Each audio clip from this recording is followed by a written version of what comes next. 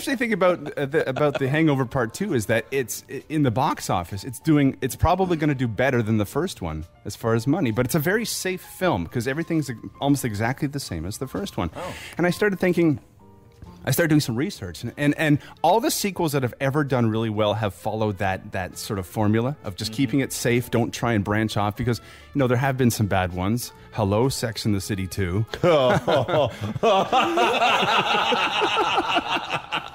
Dude, the prequel to the sequel wasn't very good either. Yeah. Also, the television show didn't help. And Sarah Jessica Parker's face. Yeah, that's not great either. So I started looking around. I started looking at the sequels that didn't do very well at all. Hello, Sex in the City 2. Like what? Well, I found five of my favorites, and I thought I went and I found some trailers of these films. Okay.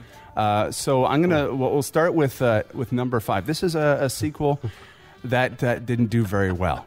He thought his greatest life adventure was over. Brace yourself, everybody! We're gonna crash again! It's a struggle for survival. No, why? Again. It's the same island. I'm on the same island. No. Castaway 2. Yeah, that one didn't do very well. It was a little bit unbelievable. Which is actually very similar to number 4. Boy, that would suck, though, huh? Wouldn't it? Twice in, yeah. Well, you think that's bad? Check out the trailer, number 4 trailer. This one's along the same lines. Who says lightning never strikes twice? No, not again! Ow! That's my good arm! 127. Damn it! More hours. Yeah, that one. That would blow. Yeah, that would blow. Oh, not again. Just 2 stubs. Number 3, this one, I don't know. I don't even know why they even bothered doing a screenplay for this one, but go ahead.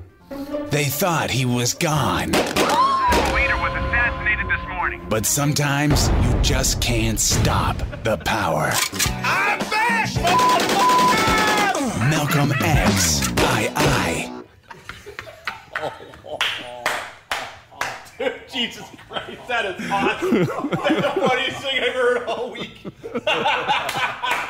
Malcolm X, I, Part 2. Malcolm X, I. Now, number 2. This actually isn't a trailer, but this is a clip, and this is a clip for Braveheart 2. Now, as you know, at the end of Braveheart 1, William Wallace, well, he dies, which makes this clip. You understand why the movie didn't do so well. Okay. William, I need your help. Should we attack the English?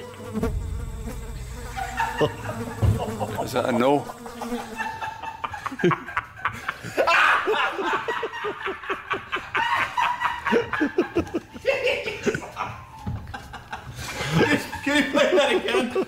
Can you play that again? He was reincarnated as a fly? No, as a fly. He's buzzing around his dead corpse, man. Oh, I wasn't sure. Sorry, my bad. Yeah, William Wallace is dead. He's in like 8 pieces around the country. Play that. William, I need your help. Should we attack the English? Is that a no?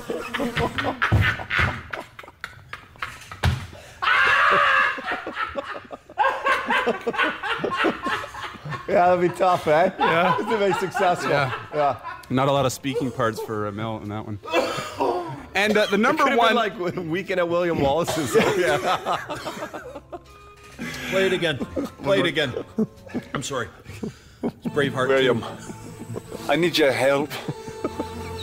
Should we attack the English? Is that a no? You are a genius. You are a genius.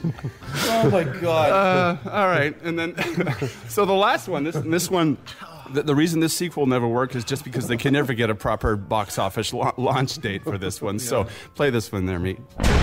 He died. He rose from the dead. He ascended. And now he's back. Hang on, I've got the wheel! You're mine now, Jesus! Not so fast, Satan! Everybody get down!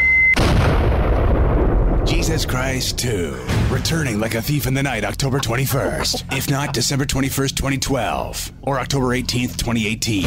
Or whenever he feels like it.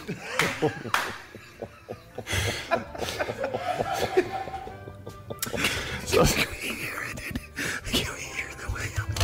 William Wallace again. William, I need your help.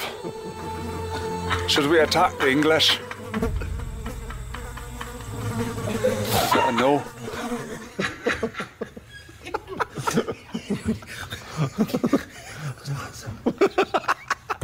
Totally see that movie, man. Part 2. So anyway, I'm going to give a blurry rating for The Hangover Part 2. I did quite enjoy it, but I'm going to give it 3 blurries out of 5, and that's the way I see it. It's the